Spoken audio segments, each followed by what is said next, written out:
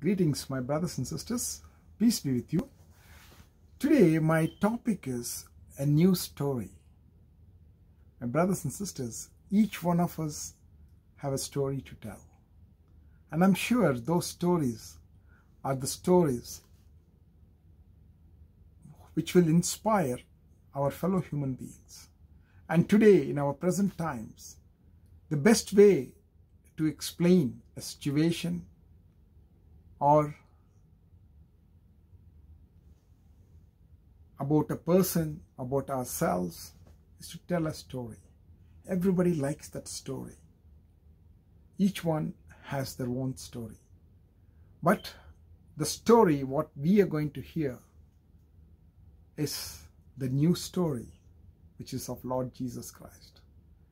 Everything which is in the opposite of what one would expect in this world.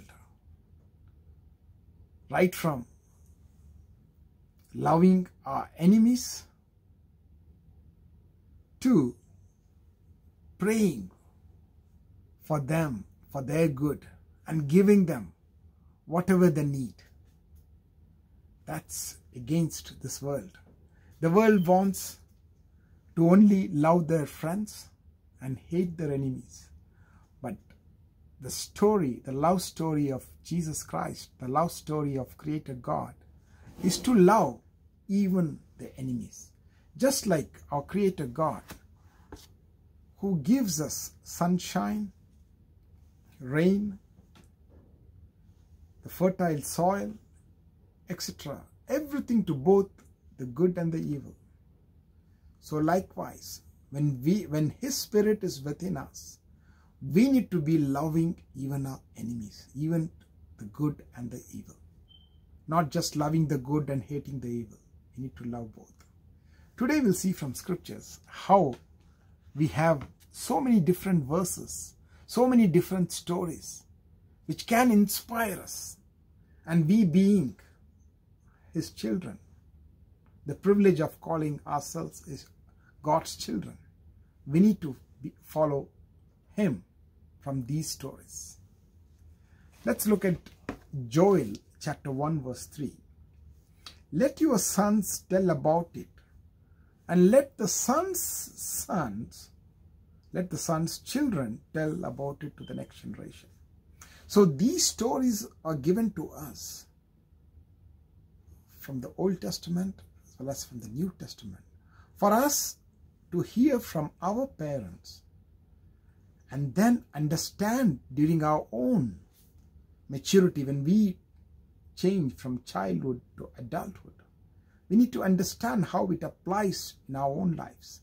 And then once we have applied to our own life, then how we can share that to our children. And how to make sure our children's children also understand the story. And that's what Prophet Joel talks about here. The legacy has to be forever. God's mercy, God's love, God's forgiveness has to be told to generations to come. And that's how we know we are talking about it. Let's look at another verse from 2 Kings chapter 6 verse 29. So we boiled my son and ate him, and I said to him the next day, give your son that we may eat. So there were times when people had all these kind of rituals, the practices, and they continued those rituals and practices for generations. But God put an end to everything that is evil. God's love, forgiveness, mercy, and compassion are the only ones to continue as a legacy for generations to come, and not evil, because God is good all the time God is good.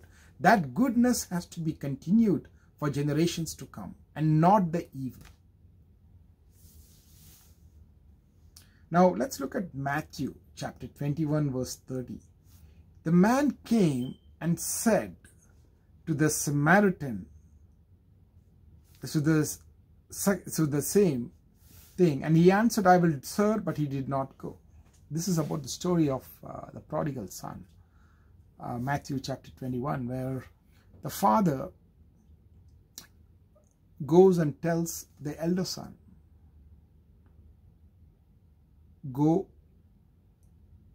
to the field and work. The elder son says no, but later he understands, he repents, goes and works. But the younger son, he says, I will do it, sir, but he never does it. So what we see here is the persons, the people, the story, the moral of this story, even if we have time to reconcile at a last moment and going to do the will of God.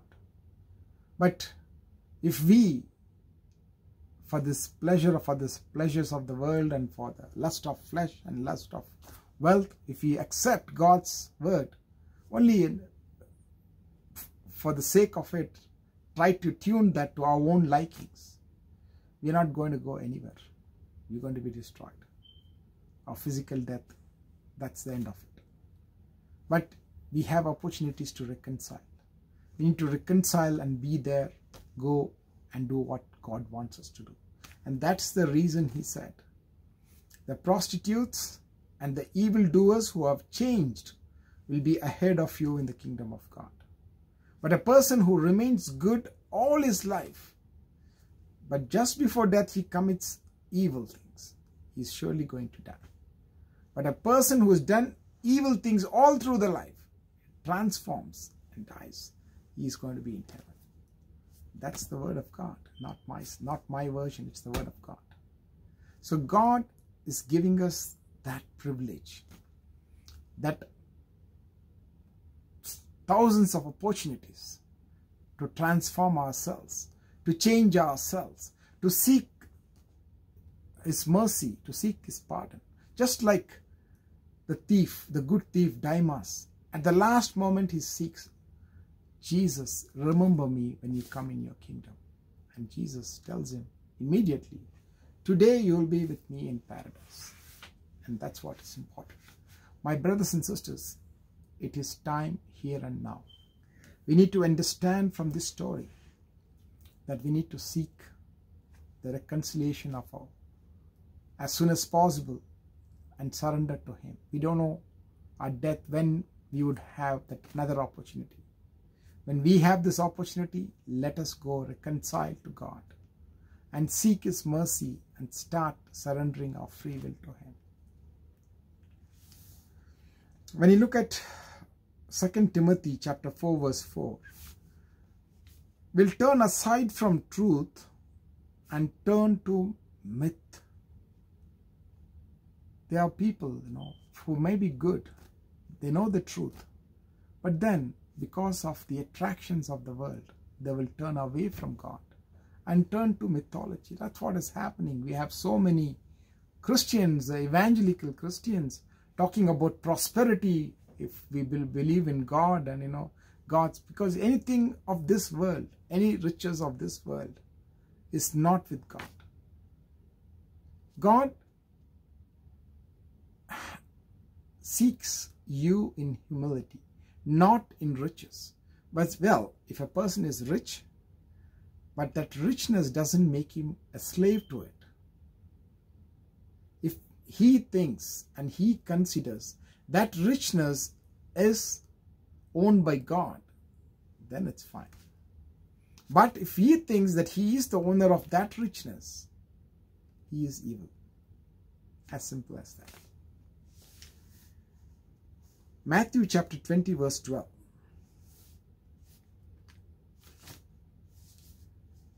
Now, when you see Matthew 20, we find the story, the beautiful story of the vineyard. How the owner of the vineyard hires people at different times. Some he hires in the morning, some in the afternoon, some in the evening, and some in the last hour. But each one is accepted. When the persons who came in the beginning, in the early morning, they were promised to have 1 denarii. But then when people came at a later time, the owner of the vineyard says, I will pay you something which reasonably helps you. But when you see in the end, the person who just worked for 1 hour, he gets 1 denarii. And then all the others also get 1 denarii. But the people who came early in the morning, they start grumbling, they start complaining. Those fellows who came just for 1 hour, they were paid 1 denarii, and we slogged from the morning. And we too were paid 1 denarii. But then the owner calls them and tells them, the people who came in the early morning, my friend, did I not agree with you that I'll pay 1 denarii? I paid you, and why are you grumbling? Why are you unhappy about my generosity? So when the owner has given even the person in the last hour that 1 denarii, he knew that that 1 denarii would be required for him to support his family. So God knows what to give. We can't question God's mercy. We can't question God's ways. That's the moral of the story. The people who are last will be first, and the people who are first will be last. God doesn't think like man. God's foolishness is greater than man's ultimate wisdom. Now, in Luke chapter 10, verse 31, we find the story of the Good Samaritan. We find how a traveler gets mugged and beaten and left hard and dry, empty-handed. The priest passes by, he doesn't care, he just passes the other side. He just looks at it, oh, it doesn't bother me, and he goes away. Some other people pass, they don't bother. But the Samaritan, a fellow who is not from the community, when he passes, he has that pity and that compassion for that person. He bandages him, wakes him up, puts him on his donkey, and then takes him to the inn and tells the innkeeper, take care of him. When I'm back, I will pay whatever charges you incur. So he is my neighbor. So that's the story, who is my neighbor? So that story gives the importance message that every person in need is our neighbor. Now in John chapter 21 verse 25, we talk about, John writes that many things have to be written about Jesus. There's many stories, he said. He says the books of the world will not be enough. That's a very huge statement.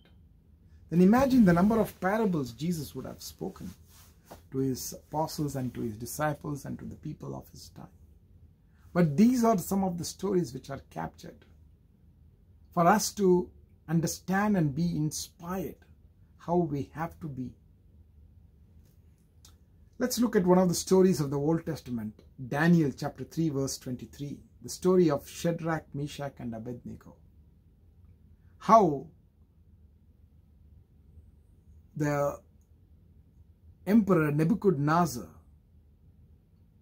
after his loot of Jerusalem, brings these 3 young men, strong men, Shadrach, Meshach and Abednego, and how he wants them to worship what he commands.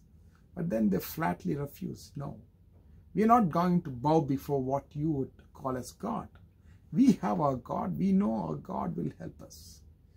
And even if you had to put us in this fiery furnace, 7 times hotter than normal one, we are not going to be afraid. We will die if required, because physical death doesn't matter to us.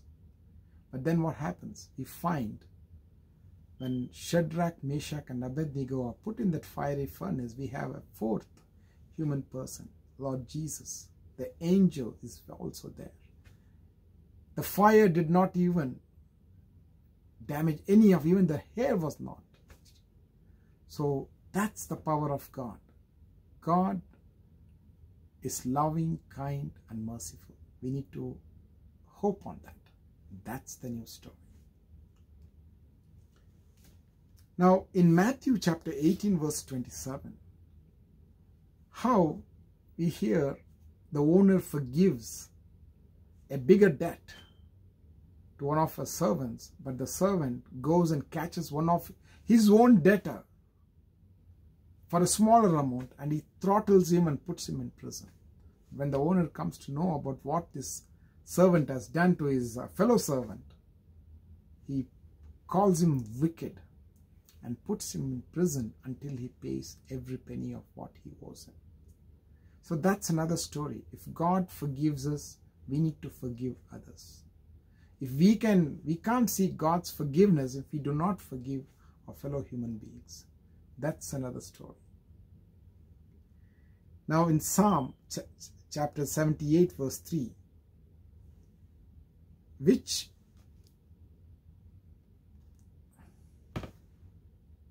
we have heard and known, and our parents have told us. Psalm 78:3. So there are many stories, biblical stories, we heard as a child, and those stories still come to our mind. And that's what exactly we see in the Psalm 78:3. How parents are expected, are required to teach their children, give them stories of truth, of peace, of joy, of forgiveness, of happiness. And then how those stories will implant in their minds so that they keep up the story, the moral of the story throughout the entire lives. And that's what is important. So if we don't do, if we as parents do not give those stories to our children, the children might never know that. But God has given us that opportunity. God has given that privilege to tell those stories to our children so that the children, when they become adults, they will tell their children. And that should continue. And that's what God wants us to do.